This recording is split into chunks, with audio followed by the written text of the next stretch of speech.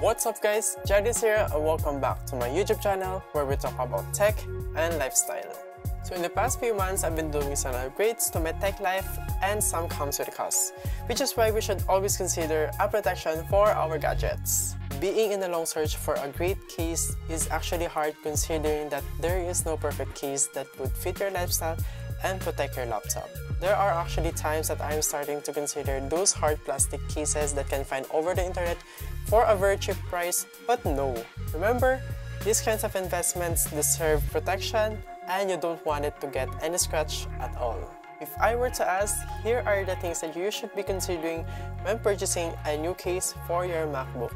First is material. You should always consider what kind of material you want for your case, especially if you want it to be more protected, durable, or maybe stylish.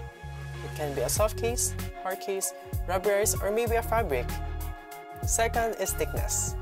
You should always be considering how thin or how thick your laptop will be with a protective case. Some cases out there will always be protecting your laptops from scratches but not from drops. To be honest, thickness should not be a factor you should be worrying if you are like me that wants your laptop live long enough and have a pristine condition after a few years of usage.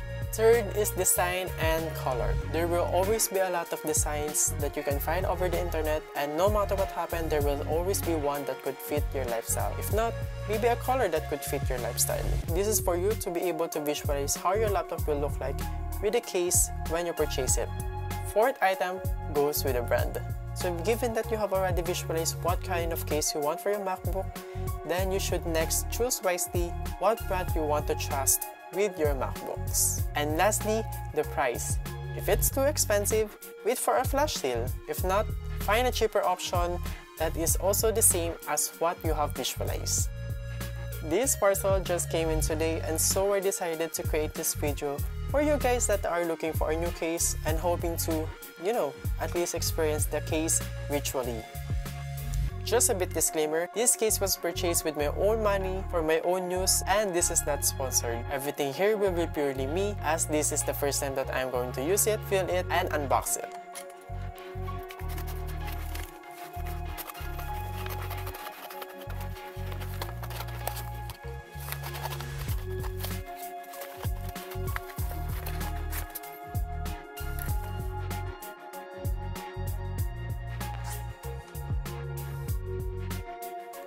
Here is the item itself.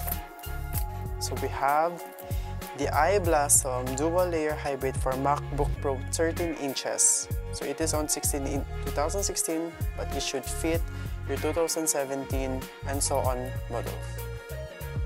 The steel is still there.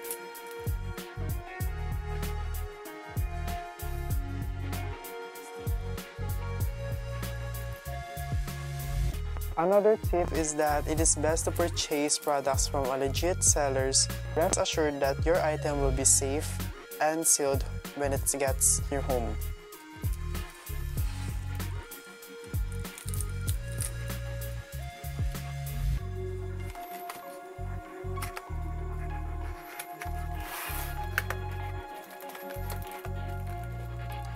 You should have a pretty straightforward experience opening the box and be able to see the case itself with a little insert.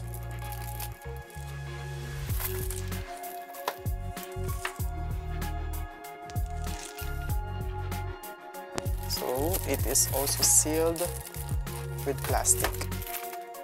Let's get it out of its plastic.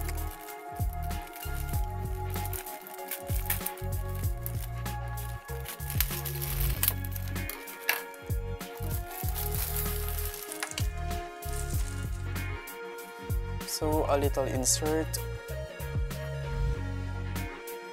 regarding the company.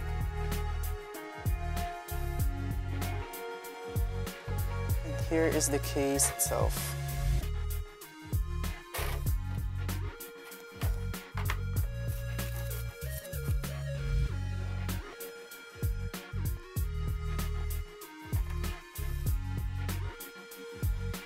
This should be the bottom part, since that, as you can see, there are cutouts for the ports.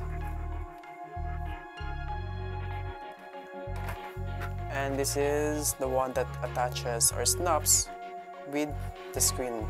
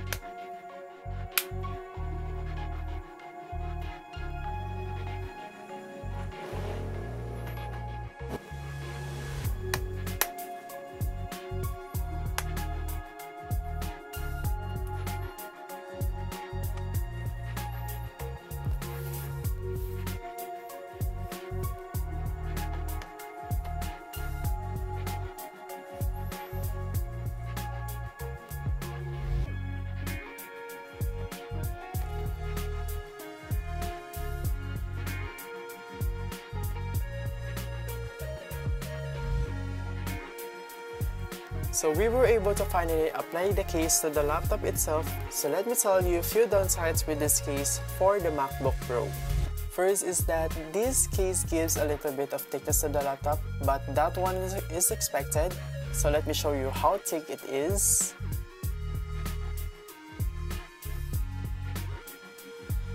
Next is applying and removing the case from the laptop is actually hard.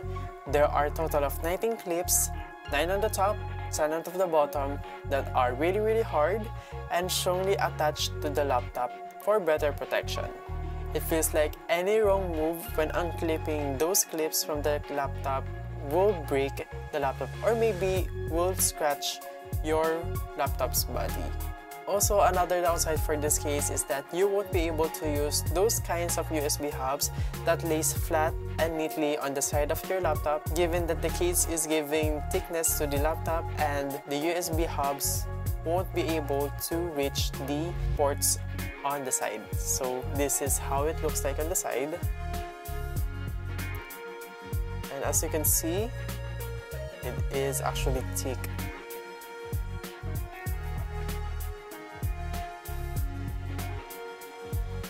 So what can I say? Despite of those downsides, this laptop case is a nice investment.